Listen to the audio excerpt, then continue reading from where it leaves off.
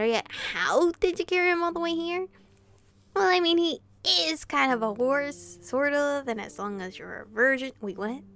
Wait, what? Wait, what?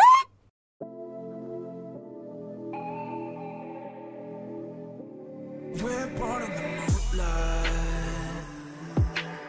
Ain't no fantasy. Can't breathe in the sunlight. Hello, Aromas. This is Aromie here. Okay, just I double check the game music and my volume was correct. But we are here with Changeling. We're here with Ewan still, talking about what are we talking about? Oh, Spencer. We're talking about Spencer. At any rate, you know more than Faye. Oh yeah, I already read that. Well, I don't know what's really going on with him or anything, but my main concern right now is the part of the reason why they're so reluctant to let you go because you got tangled with my family. I worry we did more harm than good when we tried to help you. Well, that isn't true at all. The changing thing was a pretty serious situation that needed to be taken care of. Yeah, but it might have been best to let you try to get help from the murderer or anyone else. Brenna, my dad, and I have a strange relationship with the Unseelie and a long history.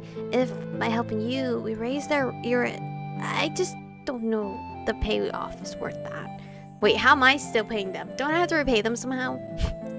I mean, we did the whole ritual with you. If we just dumped the potion on your head and called it a day, they might not have taken as much notice. As it is, it's clear you've got an actual relationship with them. You suddenly colored and looked away. With us, I mean, you know, that you actually know us and everything. It wasn't some coincidence or momentary lapse in judgment or whatever. I think you're jumping to conclusions. We don't knew they wouldn't have started going after Spencer regardless of who helped me. Maybe, but I feel like they should have moved on by now with a simple broken contract, but they haven't. I know they can be really stubborn about things, but this feels like more, sorry. And look, they lost my dad, they lost Brenna, me, now you. 4 losses all related to the same family is a lot to deal with, and changelings are particularly valuable. I just worry that we really angered them with this. 4 losses. Ewan kept talking, but I kind of tuned him out a bit because somehow that felt wrong. They lost me, but I didn't know why. It was like an old memory that I couldn't quite fully latch onto. On top of that, they could be worried my dad gave you fairy secrets that he shouldn't have. That would definitely make them very reluctant to let you go. I don't know why I felt like the Fae had lost Spencer too, because they'd never had him to begin with. I was their target from the start. But why didn't that feel right? Even paused, giving me a curious look, because it's not. Because I still haven't figured out why they got me, right? The reason they got me was because I traded Spencer's position to be with me instead. Michiko? Fairies and Spencer. What's wrong? I don't know. It feels like there's something I'm forgetting, something important. And really, Spencer said the same thing to me earlier today. What do you think you're forgetting? I gave him a disparaging look. If I knew that, it wouldn't be forgotten, would it? Yes, I know that. Thank you. I was hoping for a general idea. I mean, what is it in relation to? Spencer and fairies. You think there's some connection there, besides you? I don't know. I mean, I told you before, when we were kids, we both saw them. I mean, I think we did. It's all a bit faded by now, but I do remember seeing weird things, and Spencer did as well. All the time, frequently, everywhere. I've been thinking about that actually. Maybe the two of you did have some hidden fairy heritage. It would explain the weak magic aura he has. And it could be when the Fae targeted you in the first place. Targeted me? Yeah, so Changeling? What if I wasn't their target? What do you mean by that? I don't know, it's just a feeling, and thinking about it makes my head hurt. But Spencer told me earlier that he's been dreaming about the past, and that he feels like he's forgetting something. And I'm having the same feeling. Maybe there really is more going on here than we know. Can you tell me more about your childhood here? Maybe we can work it out when this contract happened, with the events were surrounding it. It might give us some hints. It's possible your history with the Fae and Pine Hollow is more important to what's happening now than we thought. Sure. I don't really know where to start though. I mean, we were born here. There's a lot of history. When you first remember seeing fairies, I don't really know. I feel like we could see them for forever, really. I had forgotten for so long, but now that it's all come back to me, I can't recall a time in my life we didn't see them. Well, I guess I didn't really forget. It's more like I just sort of eventually started thinking it was all pretend play, just imaginary friends and that kind of thing. But now, I mean, with everything that happened, I started wondering if maybe it wasn't pretend. The more I thought about it, the more it felt like a dream and more like it was all real. I mean, we'd see faces in the trees, strange little people, we'd hear voices in the woods singing. This is going to sound weird, but my grandmother had this apple tree and there was this old man that lived in it. She always said she had to leave the last apple of the season for him, so there would be apples the next year.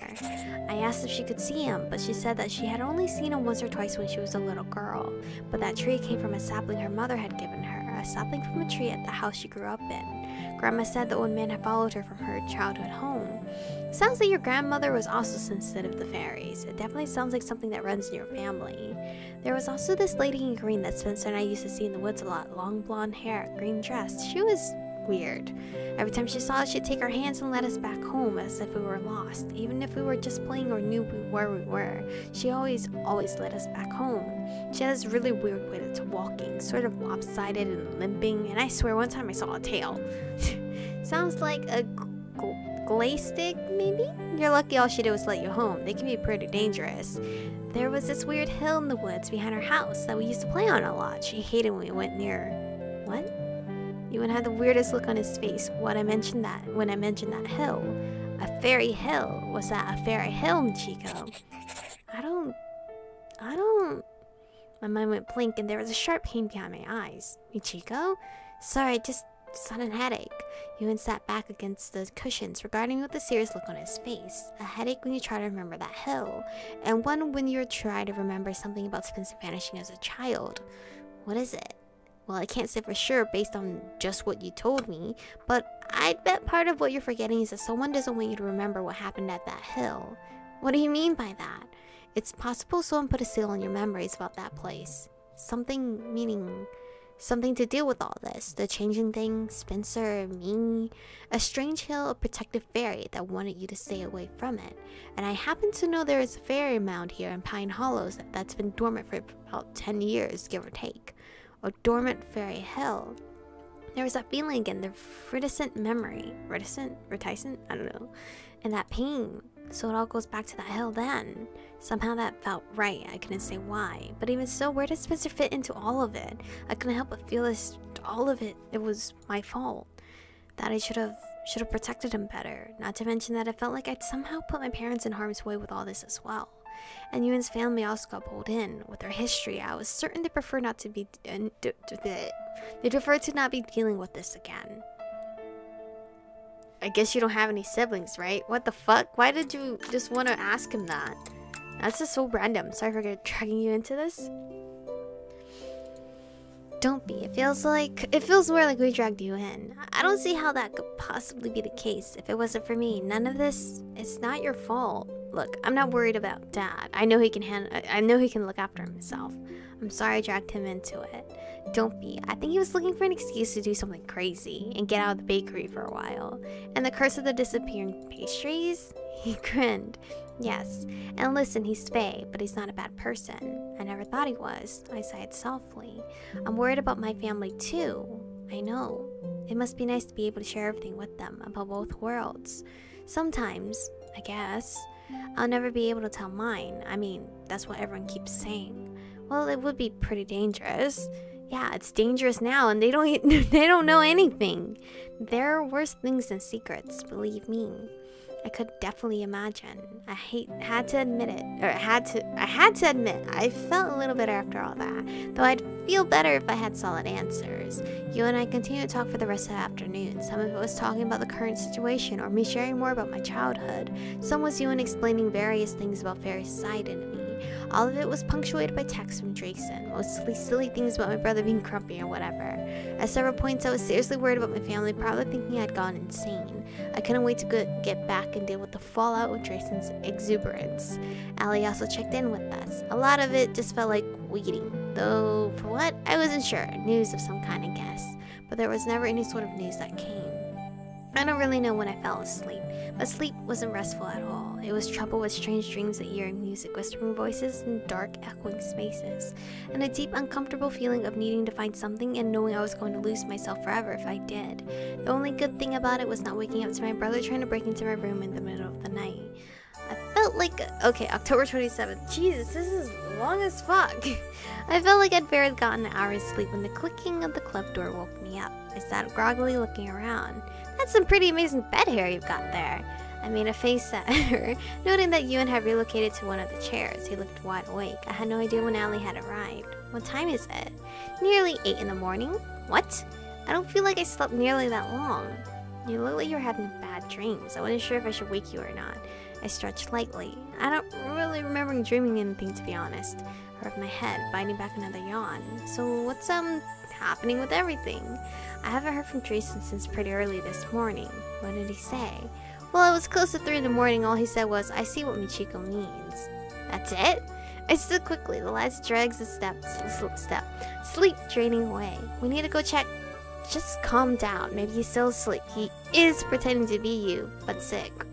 Yeah, maybe he's asleep, and maybe my crazy possessed brother killed him in his sleep. That escalated quickly. I don't think Spencer has regressed to being capable of murder just yet. Yeah, you haven't seen how creepy he's been lately. I seriously don't know how you people can be so calm about all this. Well, I know this all seems dramatic and upsetting for you, but, well, we're kind of used to it. That's not reassuring. Look, you stay here. I'll go check it out and see what's going on. We can't really have an extra Michiko showing up at your house. I'm not the extra. I'm the real one, thank you very much. Oh, Jason! The door to the library suddenly slammed open and a familiar pink-headed unicorn burst into the club room. Ewan, big problem. Is that Jason? Jason, what on earth did you do? Excuse me? Wait. Wait, you carried him over here? What the hell is going on? Put me down. Well, you can see the room now. He saw me. I mean, the glamour kind of started to fade and he saw it, and I just... Did you kidnap my brother? I didn't know what else to do. Kidnap the guy that, like, caught you in a lie. I guess that sounds correct, maybe. I said put me down. Startled, Jason did just that, and Spencer stood there, red face, glaring at everyone, looking like he might bolt for the door any second. Did you really carry him all the way here over your shoulder like that? Better yet, how did you carry him all the way here? Well, I mean, he is kind of a horse, sort of, and as long as you're a virgin... Wait, what? Wait, what? Wait, what? Yeah, well, that definitely describes Spencer. Well, someone tell me what the hell is going on here? What does that mean? As long as you're a virgin, Jason can carry you? Wait.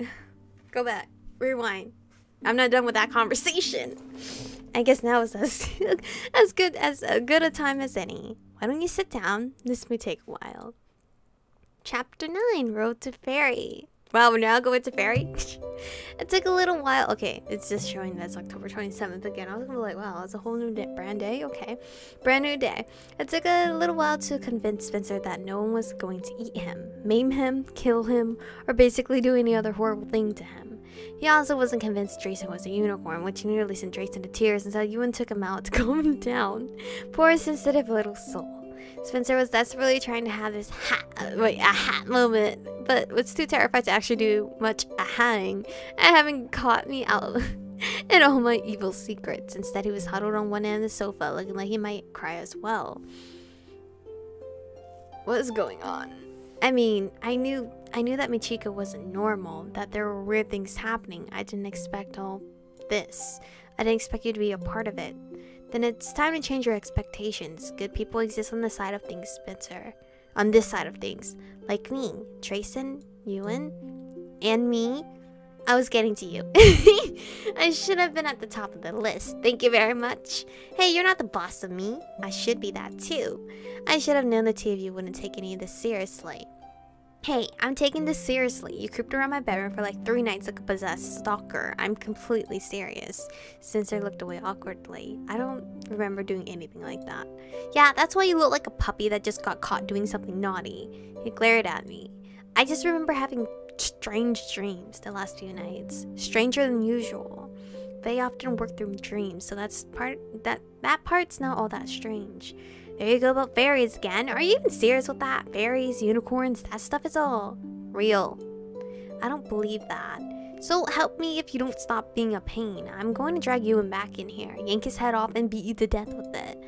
You're going to do what with my head now? Nothing. Nothing. Your head's gonna stay prettily there, Ewan. Wow, Michiko, that was kind of extreme. Shut up.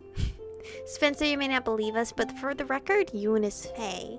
A dull hand, to be precise, though I staunchly object to any part of my body being used as a murder weapon. A Dullahan. Headless horseman. He rolled his eyes. Yeah, right. Is this guy even serious? After everything he's seen, he's going to sit there and say he doesn't believe us. Just, Allie, do some magic. Just because I've seen some weird stuff doesn't mean I'm going to believe fairies are real. Or whatever else you people want to try to tell me. I'm not going to believe something stupid like Headless Horseman exists. Give me a break. I want the truth, not some stupid lie. So you only believe what you see then. He says, whoa. He says his hand on the top of his head, and Ewan, I don't think that's actually a good... No, I think this is one time it's warranted. I thought you couldn't control... Look at Spencer's face. He gave his head a solid yank, and with a distressingly squishy sound, the flesh pulled apart and a spiral green smoke escaped. He gets much better at it when he's mad. I can see that. Well then. Not sure what he'd been thinking of saying to that little demonstration, but before he could get anything out, his eyes were back and he slumped down on the sofa. Ewan just let out a very annoyed sigh. Well, this has gone well. Thanks a lot, Ewan. I'm here to help.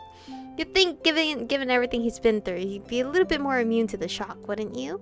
I wonder if the fainting thing is genetic. Very funny. Now we have to wait for him to wake back up. Maybe he'll be a bit more reasonable when he does. Based on what I've seen so far, I won't count on it. Then we'll have to keep trying until he listens. Stubbornness only goes so far. He'll eventually have to listen. I hope. Hey, Sleeping Beauty. I'm not saying I believe you yet. Until a few days ago, Michiko was a changeling. That's right. I did read that in your journal. Wait, what? You wrote that? I was looking for answers. You aren't even supposed to be able to read that code anymore. You said you forgot it. He shifted uncomfortably. I couldn't believe he'd snooped my journal, much less actually lied to me about our code. That hurts my feelings so much back then, too. The idea that he'd forgotten something that had been just for the two of us. That moment was probably when I really had to face the fact that he hated me. Jerk. I don't know what all Michiko wrote in that journal, but if you read it, then surely you're kind of understanding what's happening here. I didn't think it was real. I thought she was just writing things to throw me off. I mean, there was so much weird stuff in there. Jeez, what do you take me here for? I thought you were, an imposter. Technically, I sighed softly. Well, in the end, you weren't wrong in a way. But I don't get it. If you were a changeling, why? That Michiko was an imposter, right? And you're the real one? But then how do you remember everything? Yeah, the whole changing thing is a bit more complicated than that. Let's just say I was part imposter and part real Michiko. And I'm all real Michiko. That's soul transfer stuff? Yeah. Then what about, him? He was you. Right up until he, kidnapped me. Tristan gave a sheepish smile as he toyed with the end of his braid. Sorry about that. I just panicked a little. That was technically Allie's fault anyway. Hey!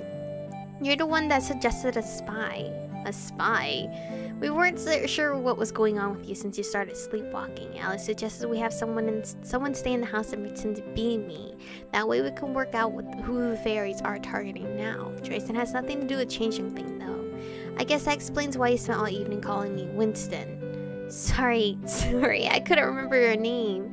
And I still don't understand what you mean by targeting. Well, it seems like the Fae are pretty reluctant to let Michiko go. We're not totally sure why, since there could be a lot of reasons. Regardless, they've been influencing you while you sleep, and we weren't sure what they were planning. We still don't know, really. Well, I think if they just wanted Spencer as some kind of revenge, they'd have him leave the house. But instead, it seems like he was trying to get in Michiko's room. Either way, they wanted to use him to get to her, or he did try to go outside several times. I was going to say that. Maybe they're targeting you both. Look, I don't know if I buy all this. I guess some of it aligns with things I've seen myself. But if the Fae want to kidnap us or something, aren't they being kind of ineffectual? You guys are saying they control me when I sleep. Can't they just have me wander off to wherever they want to take me? They may be able to influence you in your sleep, but that doesn't mean they can just control you like a puppet. So carting you off to the nearest gate might not be that easy yet. mean, I was literally trapped in the fairy's body, and she didn't manage to make me walk off in the middle of the night either. I always woke up before getting too far away. In any case, it's more likely they're looking for some way to trick you both into another contract. It's the surest way to make certain you don't escape again. Another contract? I feel like I'm still missing pieces of the puzzle here. Basically, fairies enter into some kind of contract with a family or individual before they do the whole changing thing. We're assuming that somehow I was entered into this changing contract as a child. They swapped me out partially, because they don't just nab you and run off these days. No, that's the old-fashioned way of doing things. They play a lovely little game of musical chairs with your soul, then use you as camouflage so their kidnapper doesn't get caught out. Because fairies suck at acting human. So that's why you're able to change like that. Change? I mean, you know, your face and stuff, your hair. Now I'm the one confused. What are you talking about? When did I do that? Well, 5 years ago for one, when my eye. He put 2 fingers up to his injured eye, sighing softly. I don't remember what happened back then, Spencer. I really don't. I know you haven't ever believed me, but if what you're saying now is true, then I guess it might make sense you wouldn't remember. Will you tell me what happened, what you saw back then? Oh shit, I'm over time. I swear we're gonna stop.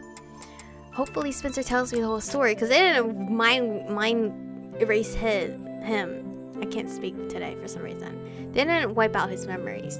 They wiped out mine, or locked mine technically. So Spencer, if you could tell me everything right now, that would be really helpful. But anyway, thank you guys for watching today's episode. Stay beautiful, and I'll see you guys in the next one.